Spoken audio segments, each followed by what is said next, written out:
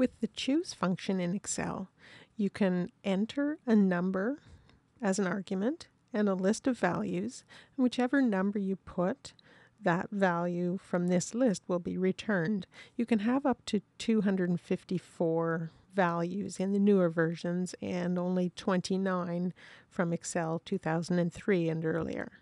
For the first example, we'll enter a month number and we want to know what fiscal quarter that's in.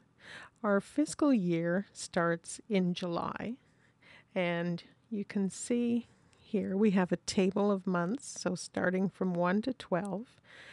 The fiscal year starts in July, so those 3 months are quarter 1, 2, and then back in January it would be third quarter and fourth. So when we set up the choose function, we're going to look at this month, and that will be the index number in our function. So starting with an equal sign, choose, open bracket, and then click on the cell that has the month number and a comma. And now we're going to have our 12 values for the 12 months. So going back to our table, we can see that we start with 3, and then, so there are 3 3s, then 3 4s. So I'll type 3, 3, 3, then 4, whoops, need a comma there, 4, 4, 4. Then we'd start the fiscal year with 1, 1, 1, and ending with 2, 2, 2. Close the bracket, press enter. And so we can see that month 8 is in fiscal quarter 1. If I type a 2 here, February is in the third fiscal quarter. So that's one way you can use choose.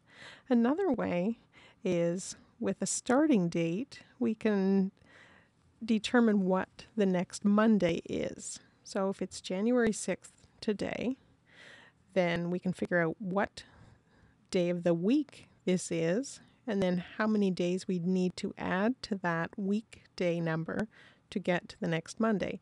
And you could set up a little table like this to figure it out. So each weekday has a number, and we'd add a certain number of days. So if it's already Monday, we'd need to add 7 days to get to the next Monday. And if it's Tuesday, we only need 6, and so on. It starts with Sunday, and it's only 1 day to Monday. So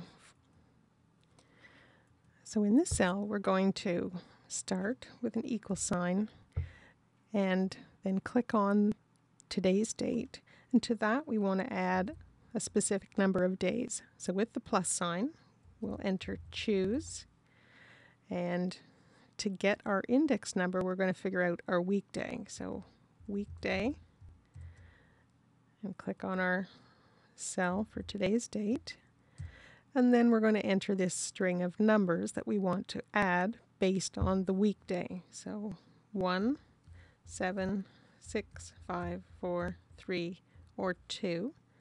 Close the bracket.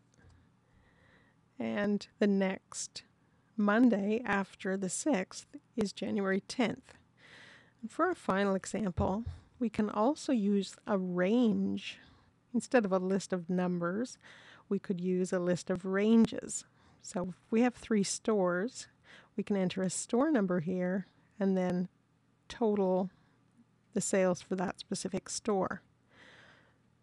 Our choices are going to be store 1, 2, or 3, and these are numbered 101, 102, and 103.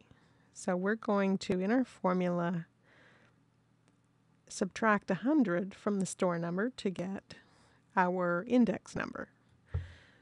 So we'll start with a sum, and then within that we'll do our choose. We're going to have a store number entered here, and we're going to subtract 100 from that to get the index number. And for our first value, we're going to add store 1 range, then store 2, and a comma, and store 3. And to finish, we'll put a bracket for the choose, a bracket for the sum, and press enter. So here we have store 101 and its sales. If I put in 103, we'd see a different total for its sales.